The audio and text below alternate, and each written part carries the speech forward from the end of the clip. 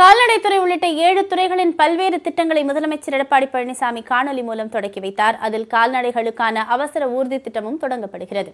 அதன் நேரலை காட்சிகளை தற்போது பார்க்கலாம்.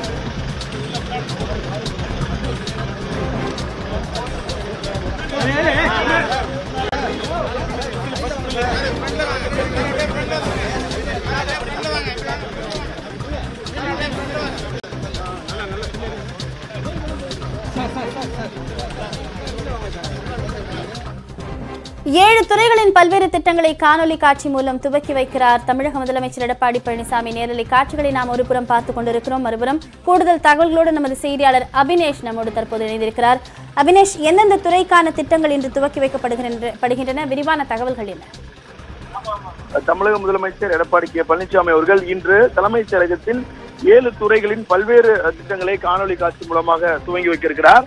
அதன் ஒரு பகுதியாக கால்நடைத்துறையின் சார்பாக கால்நடைகளுக்கான ஆம்புலன்ஸ் சேவையை தொடங்கக்கூடிய நிகழ்வை தற்பொழுது நேரடியாக பார்த்து வருகிறோம். மாவட்டத்துக்கு ஒரு ஆம்புலன்ஸ் என்கிற விதத்தில் 32 மாவட்டங்களுக்கு 32 ஆம்புலன்ஸ் வழங்கக்கூடிய ஒரு அறிவிப்பை கால்நடைத்துறை ஏற்கனவே அறிவித்திருந்தது.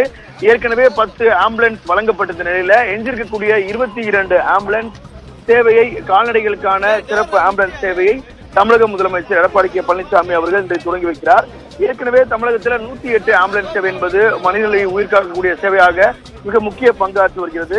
அந்த அடிப்படையில 1962 என்கிற அவசர கட்டுப்பாட்டுக்கு அழைத்தால் கிராமப்புறங்களில் இருக்கக்கூடிய ஆடு, மாடு உள்ளிட்ட கால்நடைகளை ஏதேனும் ஒரு விபத்தோ ஆபத்தோ ஏற்பட்டால் உடனடியாக அந்த கிராம பகுதிகளுக்கு சென்று அந்த கால்நடைகளை பராமரிக்கக்கூடிய வகையில கால்நடை பராமரிப்புத்துறை சார்பாக 1962 என்கிற ஒரு கால்நடைகளுக்கான ஒரு மருத்துவ சேவையை தொடங்கி இருக்கிறது தமிழக அரசு. அதற்காக இன்றைக்கு 22 ஆம்புலன்ஸை 22 மாவட்டங்களுக்கு தமிழக முதலமைச்சர் எடப்பாடி பழனிசாமி அவர்கள் அதற்கான அந்த சாவி வழங்க இருக்கிறார். தற்போது நேரடியாக அந்த ஆம்புலன்ஸ் சேவை குறித்து அவர் நேரடியாக ஆய்வு செய்யக்கூடிய காட்சிகளை தான் பார்க்கிறோம். உடன் அமைச்சர்கள், கால்நடைத்துறை அமைச்சர் உடுமலை ராதாகிருஷ்ணன், அவர் வருவாய்த்துறை அமைச்சர், அதே போல தலைமைச் செயலாளர் உள்ளிட்ட அதிகாரிகளும் இருக்கிறார்கள். அந்த கால்நடை ஆம்புலன்ஸில் உள்ளிருக்கக்கூடிய அவசர தேவைக்கான அனைத்து வசதிகளோடு கூடிய இந்த ஆம்புலன்ஸ் இருக்கிறது. நான் முன்பு குறிப்பிட்டது போலவே ஏற்கனவே 10 ஆம்புலன்ஸ் கொடுக்கப்பட்ட நிலையில இன்றைக்கு 22 ஆம்புலன்ஸை கால்நடைகளுக்காக கொடுக்கக்கூடிய நிகழ்வு என்பது நடைபெறுகிறது. இந்த நடமாடும் கால்நடை மருத்துவ வாகனத்தில் கால்நடை மருத்துவர், உதவியாளர் மற்றும் மருந்து வசதிகள் இடம்பெற்றிருக்கும். கால்நடைகளுக்கான மருத்துவ உபகரணங்களும் இந்த ஆம்புலன்ஸில் பொருத்தப்பட்டிருக்கும். தேவைப்படும் பட்சத்தில் அறுவை சிகிச்சை செய்யும் அளவுக்கு இந்த ஆம்புலன்ஸ் என்பது வடிவமைக்கப்பட்டுள்ளது என்பது குறிப்பிடத்தக்கது.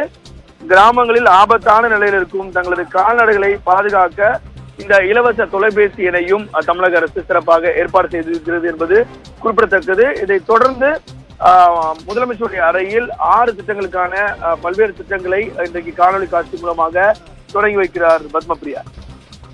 அபினேஷ், இந்த கால்நடைகளுக்கான அவசர ஊர்தி மருத்துவமனையின் கட்டுப்பாட்டில் இருக்குமா அல்லது நடமாடும் ஊர்தியா? ஆங்காங்கே நிறுத்தப்படுமா?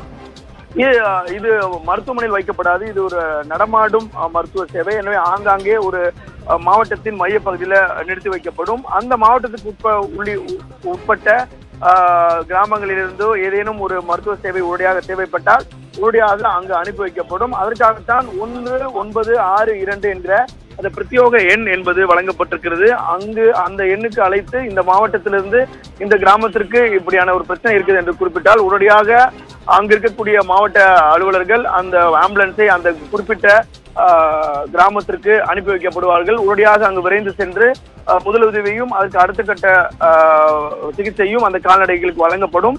எனவே நான் முன்பு குறிப்பிட்டது போலவே மாவட்டத்துக்கு ஒரு விதம் என்ற ஒரு நடமாடும் கால்நடை ஆம்புலன்ஸ் சேவை என்பது இது இருக்கிறது. குறிப்பாக அவசர காலத்துல தேவைப்படும் அளவிற்கு தேவைப்பட்டால் அறுவை சிகிச்சை செய்யும் அளவிற்கு கூட இந்த ஆம்புலன்ஸில் அனைத்து விதமான உபகரணங்களும் பொருத்தப்பட்டிருக்கு என்பது குறிப்பிடத்தக்கது. பத்மபிரியா, நன்றி அபினேஷ். தற்போதைய தகவல்களை விரிவாக பதிவு செய்தமைக்கு. தலைமைச் செயலகத்தில் 7 துறைகளின் பல்வேறு நலத்திட்டங்களை துவக்கி வைக்கிறார் முதலமைச்சர் எடப்பாடி பழனிசாமி. நேரலையில் காட்சிகளை பார்த்தோம். செய்தியாளர் அபினேஷ் விவரங்களை பதிவு செய்திருக்கிறார். கூடுதல் விவரங்களை பின்னரும் செய்தி தொகுப்புகளில் பார்க்கலாம். தொடர்ந்து மற்ற செய்திகளை பார்க்கலாம்.